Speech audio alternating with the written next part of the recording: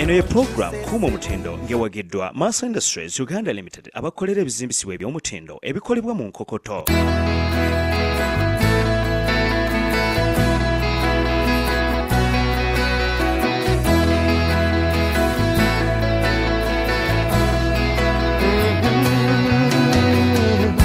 Tukwaniriza studio za TV yaffe sebo mwagalwa wabanji Nkyali wano ku Kakira Sugar Works era ntina nga tuwayamu n'abakulu ab'enjawulo mu mitendera egy'enjawulo mu departments ez'enjawulo abo bolaba era abo y'ensonga lwaki ofuna sukaali oyo mu dduuka lyo mu supermarket yo era nawe ewakewo.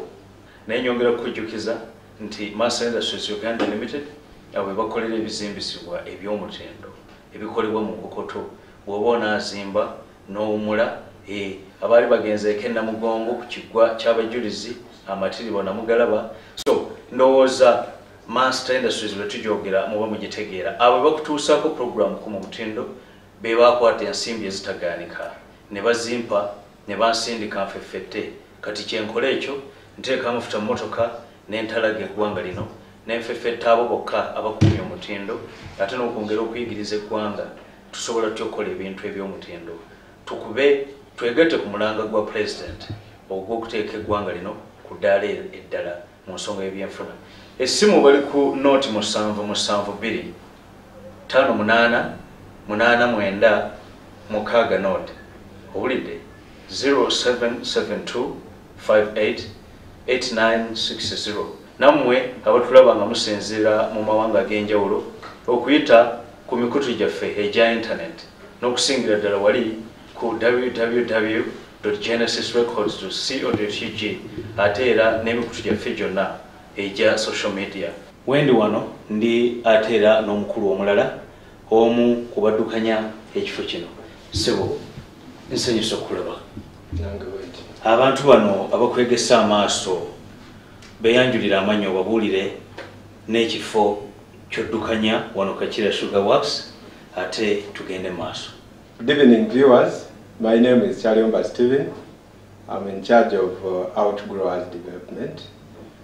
My title is outgrowers superintendent. Nice to meet you. Now, Mr. Chaliwumba, how exceptional is Kakira Sugar Works compared to other competitors? At Kakira Sugar, we have developed a large-scale supply chain which involves aiding farmers, extension services, social corporate responsibility, and that is where our standards begin. As you may be aware, sugar is made in the field where we work. The factory only separates the sugar from the trash. So our standards begin with the extension services in the field, and my role as outgrowers superintendent is to supervise that large team. We have a large team of professional agriculturists and technocrats, up to 90, a team of 90 field staff. So that is how we organize ourselves to make Kakira exceptional from others. We provide services in a 3-tier system. We do aid involving inputs like fertilizers, plowing, and so forth. Then the second item, the 3-tier I'm talking about, aid is number 1. Next, we do extension services, whereby we advise farmers on the cultivation of cane, the planting, age of harvesting, and so forth. Then the 3rd tier is what we call the social corporate responsibility, where we assist farmers in the area of road maintenance. We do social corporate responsibility, build hospitals, build laboratories, aid child education, sensitize on child labor, and so forth. Mwami Chaliwumba oyo nga yaddukanya ekitongole kino eky'abalimi b'ebikajjo wano ku Kakira Sugar Works. Oteekateeka okuzimba ennyumba ey'ekirooto kyo? Janku Masa Industries Uganda Ltd ofune ebizimbisibwa ebikoleddwa mu nkokoto ebiri ku mutindo gw'ensi yonna. Ozimbe, owummule. Tukola pavers, culverts, curbstones, roofing tiles, fencing poles, mark spans, concrete blocks, balustrades n'ebirala bingi. Tukozesa tekinologiya ow'ebyuma eby'omulembe ekibifuula ebigumu eby'omutindo ate nga biwangaazi. Tukola mu bungi bwonna ne mu sayizi zonna. Janku ofiisi zaffe ebbanda ku luguudo olugenda Ejjinja oba factory yaffe ennamanve. Tukubire ku noti 77258889 Mukaga Note. Oba ku website yaffe www.masaindustries.biz. Masa Industries Uganda Ltd ku lw'ebizimbisibwa eby'omutindo ebikoleddwa mu nkokoto. Nkyali ne mwami balungi wano ku Kakira Sugar Works abakuumye omutindo mu nsonga eno ey'okwezza bannayuganda ne sukaali. Now, Mr. Balungi, most large-scale manufacturing companies are a threat to the environment. Now, how have you managed to create safety of the environment in Uganda? What we have done is integrate best practices at all stages of production. Yeah. From the time we grow sugarcane, we agree with farmers that we cannot, for example, encroach on the swamps, on biodiversity, on planted or natural forests. So that would be stage number one, because most of our activities are in growing sugarcane, because it requires a large area. And so that's what we do. That's where we begin with protecting the environment. Then the step number two is when producing sugar, we emphasize that we do best practices. Our machine is state-of-the-art. It's the modern machinery. We reduce noise and we make sure that our furnaces, which we use to create steam and also electricity, do not emit any particulates into the air. We make sure that our workers in the workplace are protected against accidents. They are fully clothed into protective gear, and we make sure that we label safe areas for better health and safety.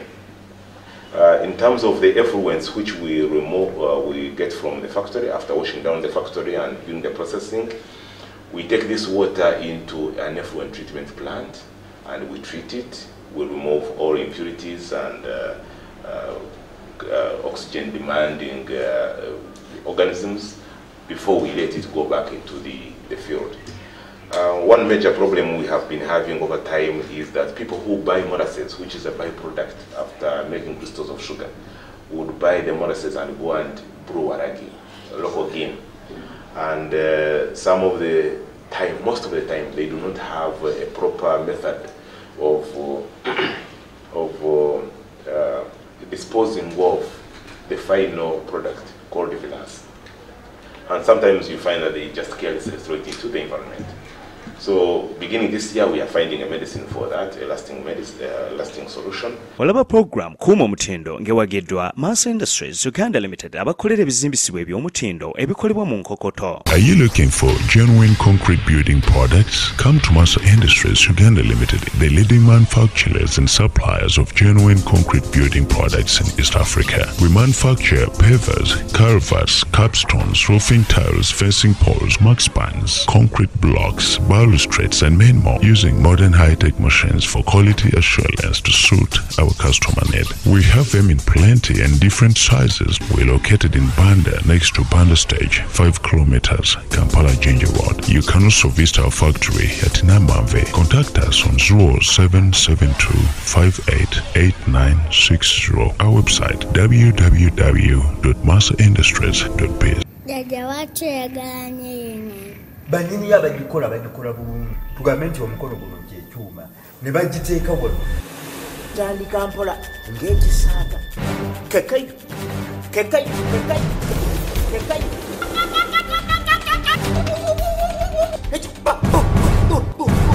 obadde ekyuma ky'enkumi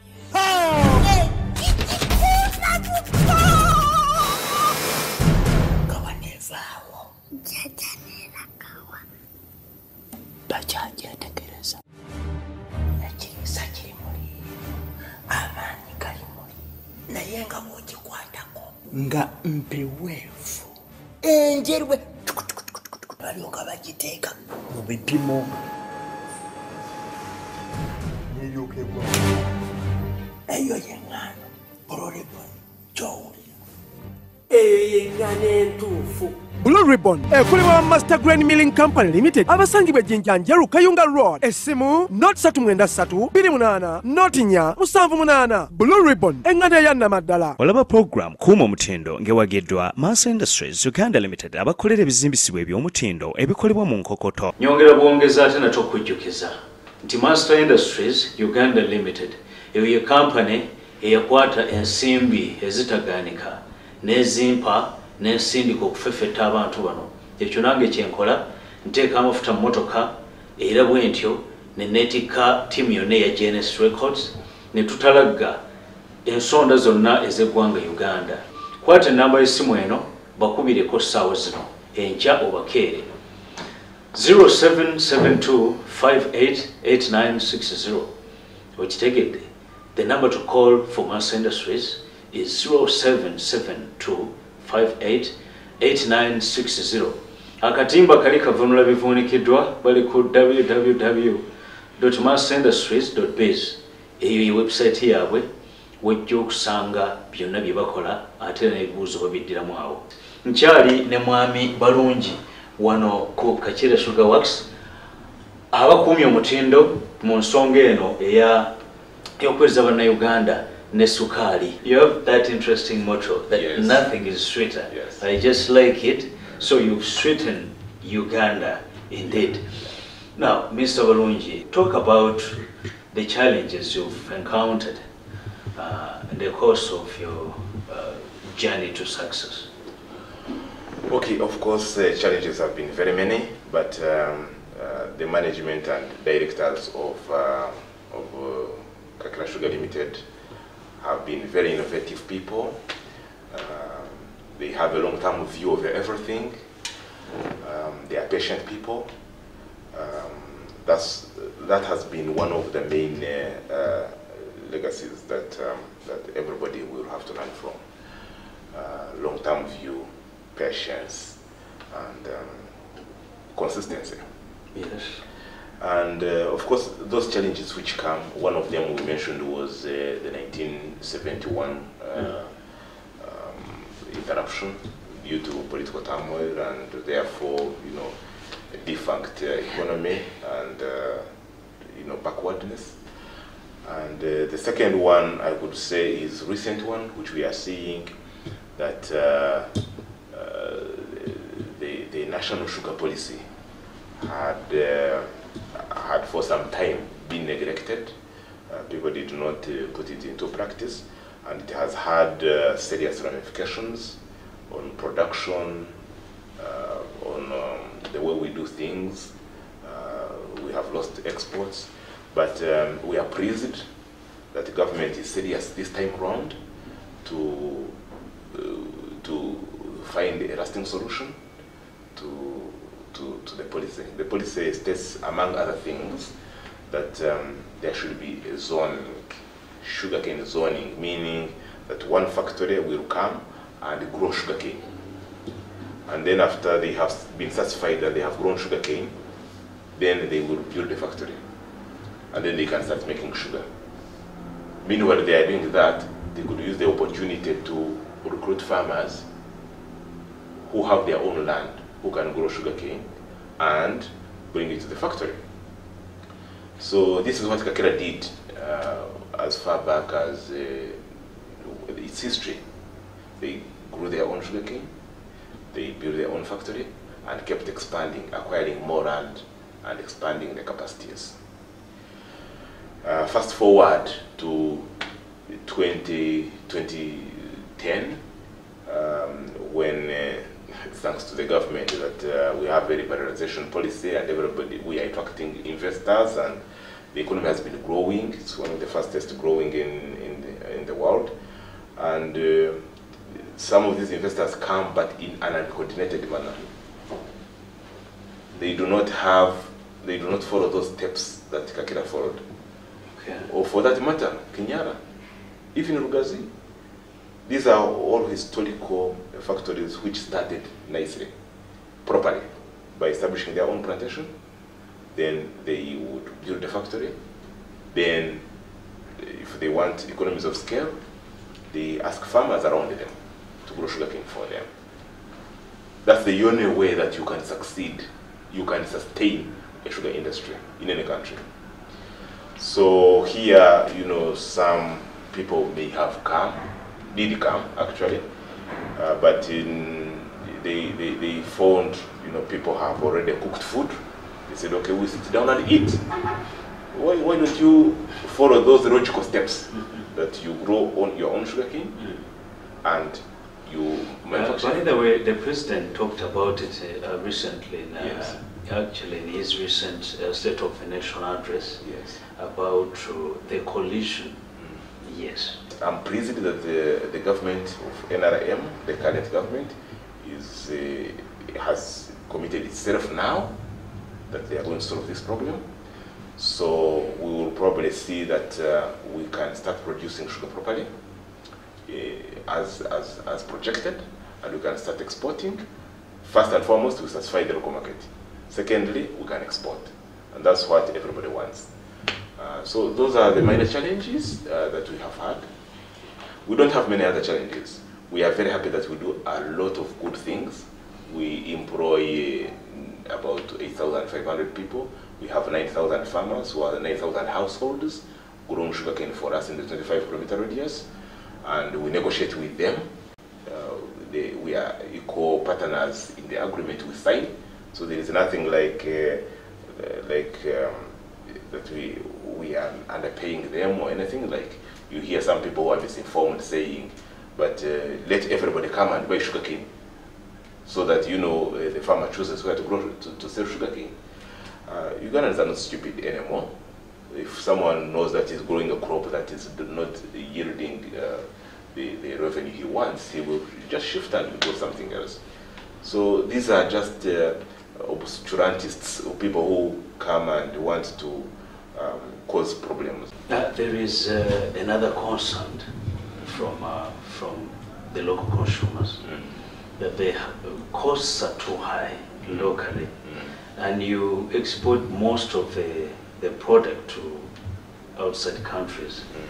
Why do you have to hike prices on the local market and then export the product outside? Okay, our primary objective is to satisfy the domestic demand.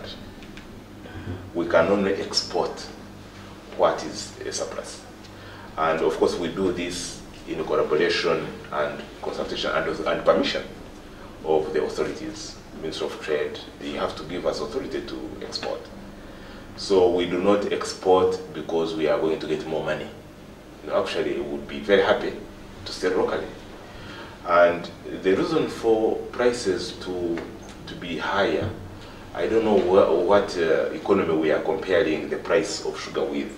I don't know where we are whether we are comparing with Kenya or Tanzania, wherever. If you compare ourselves with other well-developed sugarcane growing countries like Mauritius, South Africa, and elsewhere, the kind of questions you ask is, at what price do you produce a ton of sugarcane from the field? And actually that's where the major problem is. For us at Kakira, being near Lake Victoria, we always have a cloud covering us. Yeah. That cloud reduces the number of hours of sunshine we have. And therefore, we cannot accumulate sucrose in the sugarcane as we should, as our neighbors in South Africa or those other countries do. And so, therefore, our production costs for the major material, which is sugarcane, is higher than others. And also, the amount of sugar we get after crushing 100 kilograms of sugarcane is less. We get about 8 or 9 kilograms. Others get 10 or 11.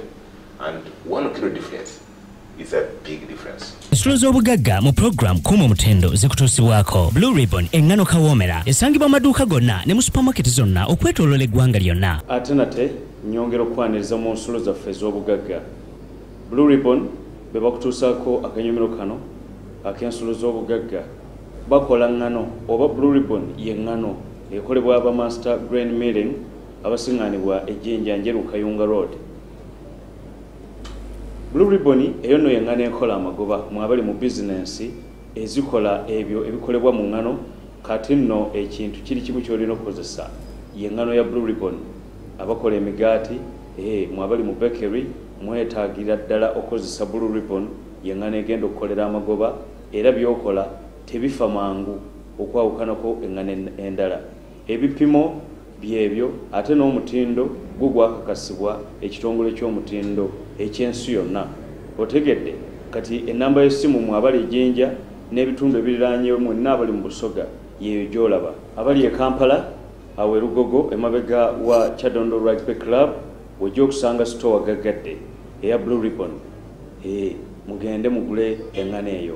E Masaka bali ku Miwula Traders mu kibuga wakati e Masaka kati mwe Banabuddu Kyotera Kaliisizo Sembabule Lukaya n'ebitundu mwenna ebiriraanye mu kibuga Masaka ku Miwula Traders mujja kufuna obungi bwa blue ribbon carton awamu n'ensawo. Emityana awo kuweera Traders ne Bulwadda Trading Company mujja kuba mufunira ddala obungi bwonna obwa blue ribbon. Mwami Bone alina engano eyo mu bungi era agitundira ddala. Otegedde kakati mu abali Mityana bakadde bange kaalaako kenjagala ennyo ndi bulungi wabigalo weyongere ddala mpaka eri mu Bende Zigoti mugende Emityana mulabe engeri gye mufuna blue ribbon. Mbale awo ku Bigger Investment ew'omukulu Opio Emmanuel mujja kufuna obungi bwonna kati mwabali mu bitundu ebyo Kamonkoli, Tololo, Tirinyi n'ebitundu ebiriraanye Mbale abamasa abamwenna oba abali mu bagiyita Erigon mwetaagira ddala okufuna blue ribbon. Kati ate bw'oba olina kye weetaaga okumanya nga toli ku masimu ago oba toliraanye bitundu ebyo enkulagirira kati gwe kwata naawe ennamba y'essimu kuba ku nnamba eyo gy'olaba wansi ku screen yo noti 773 392 778 0773 392 778 okubako ng'olina ky'obuuza obanga gwe gy'oli totegeera wa gy'osobola kufuna blue ribbon bajjako bakutuusaako engano eyo. Akawungeezi ka leero twagala tutunuulire ku kigambo kino kye bayita excellence. Wali obaddeko awo n'okirowoozaako mu mutwe gwo nti weetaaga kubeera omu ku bakulembera ate era mu bakulembera wabaawo abakulembera. Ekyokulabirako mu first grade bwe mba muyitiddemu abaana 100 nga mwe muyitidde mu first grade waliwo ate akulembera abayitidde mu first grade. Mwenna mubeera mu first grade era ku mpapula zo oba ku CV yo kujja kubaako first grade naye eriyo abayitira abakulembera abo ababa bakulembedde ndowooza kye tuba tuyita excellence. Kati kanjogere ne kino tujja kinyumirwa nnyo naago ge mazima agakaawa. Bw'obanga gwe osembayo mu bagezi gwoba okulembera abasiru ku lisiti y'abagezi nga gwe osembayo ku lisiti ey'abasiru gwoba obakulembera. Kati ensonga lwaki nze nga Kasumba njagala nnyo okubeera ku bali ku top, njagala nnyo okubeera ku ntikko. Ensonga lwaki sikola balala bye bakola kuba nja kukola abalala bye bakola ffenna nga tuli bakulembeze naye ng'ekinjawula ku bakulembeze bali abalala sikirina. Fuba nnyo obeere ku ntikko eri abo abali ku ntikko. Totuukiriza mukolo nti nange ndi omu kuba performinga ndi omu kubali waggulu naye nga ate kubali waggulu gw'oli wansi w'abali waggulu. Simanyi oba kitegeerekeka kino kiyingira mu mutwe gwo. Bwe muba muli 100 abakulembedde fuba nnyo oleme kubeera nnamba 100 beera nnamba emu kale nnamba 2 abo bategeerekeka mangu. In short ku lisiti y'abagezi beera ku mwanjo naye bw'onaaba nga gwe osembayo ku lisiti y'abagezi kitegeeza gwogenda okubanga okulembedde lisiti y'abasiru ezo z'ensulo z'obugagga mu program Kuuma Omutindo. Blue Ribbon bebazikutuusaako. Ensulo z'obugagga mu program Kuuma Omutindo zikutuusibwako. Blue Ribbon engano kawoomera esangibwa mu maduuka gonna ne mu supermarket zonna okwetooloola eggwanga lyonna. What message do you have for the viewers finally? Ugandans, I encourage you to continue drinking Kakira sugar. You see the brands everywhere. We have light brown sugar, we have brown sugar. We've got outlets near you all over the country so that the consumers can access our sugar. We employ people. We do a lot of social responsibility in the catchment area of our growers. For example, we take care of orphan children. We install energy saving stoves. We plant trees. We build the science laboratories. We build health units in the catchment area. We repair roads. We spend about $800,000 to repair roads, and that is what we do for farmers. But on Kakira here, for example, we've got 15 schools on the estate, educating 4,000 children of the employees. There is no company that I know of in East Africa or even Africa which does that. Kakira Sugar Works awambi akatale ekyo kizerwa kuba omutindo bagukuumye. Now, what appeal do you have to the general public and of course the government of Uganda at large? Our appeal to the general public is just to continue supporting us and buying our products, of course. If you have any comments or suggestions, we look forward to hearing from you. On the government side, Charles, we have the main appeal is basically a very clear industrial policy. That is what we need. You will have heard a little bit about the issue of the zoning that we had, whereby the government, because it lacked a policy in the past, has enabled a lot of small factories to come up within the same area and start taking away the cane from our own farmers that we have developed. We believe the government is addressing this now. Secondly, I think is the issue of the ethanol, which we've discussed. We need a policy from the government to give guidelines on how petroleum companies can save foreign exchange for our country and use this renewable resource that we're going to make ethanol from the byproduct of sugar, molasses, to mix it up with petrol so that it benefits the country, benefits the environment. Kabadde kaseera kalungi nkwagala nnyo nno gwe eyeekuumira program Kuuma Omutindo alaba program Kuuma Omutindo buli nnaku olwakazooba luyita olwa Monday ssaawa 2:30 ez'akawuza masiga gwe tutinatena ffenna wano ku WPS TV. Nze nno nange sijja koowa kufeffetteranga bantu bano n'okusingira ddala abakuumye omutindo Katonda bw'anaaba akyanjazise obulamu.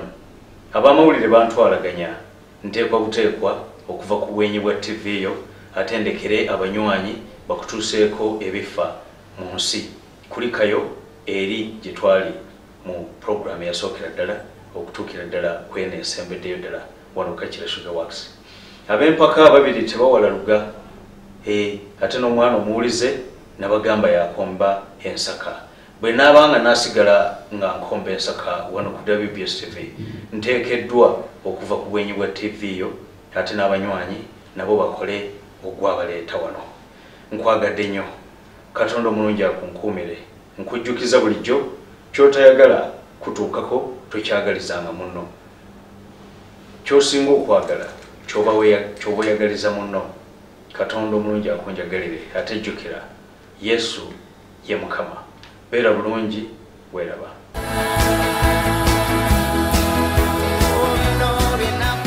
Program Kuuma Omutindo ng'ewagiddwa Mass Industries Uganda Ltd abakolera ebizimbisibwa eby'omutindo ebikolebwa mu nkokoto. Oteekateeka okuzimba ennyumba ey'ekirooto kyo? Jjangu ku Mass Industries Uganda Ltd ofune ebizimbisibwa ebikoleddwa mu nkokoto ebiri ku mutindo gw'ensi yonna. Ozimbe, owummule. Tukola pavers, culverts, curbstones, roofing tiles, fencing poles, Maxpans, concrete blocks, balustrades n'ebirala bingi. Tukozesa tekinologiya ow'ebyuma eby'omulembe ekibifuula ebigumu eby'omutindo ate nga biwangaazi. tukola mu bungi bwonna ne mu saizi zonna. Jjangu ku ofiisi zaffe Banda ku luguudo olugenda Ejjinja oba ku factory yaffe e Namanve. Tukubire ku note 77725889 note. Oba ku website yaffe www.masterindustries.biz. Jaja watu yagalanye yenye.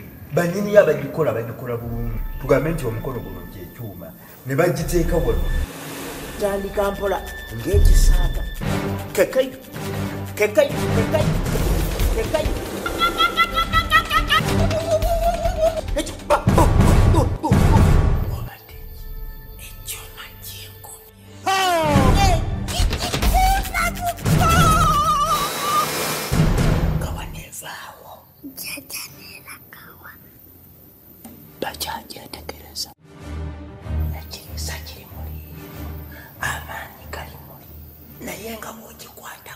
Nga mpeweefu enjerwe balyoka bagiteeka mu bipimo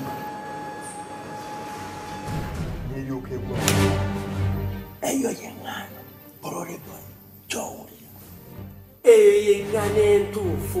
Blue Ribbon ekolebwa Master Grain Milling Company Limited abasangibwa Ejjinja Njeru Kayunga Road essimu not 393 not 478 Blue Ribbon enganda ya Namaddala. Olaba program kuuma omutindo ng'ewagiddwa Mass Industries Uganda Limited abakolera ebizimbisibwa eby'omutindo ebikolebwa mu nkokoto.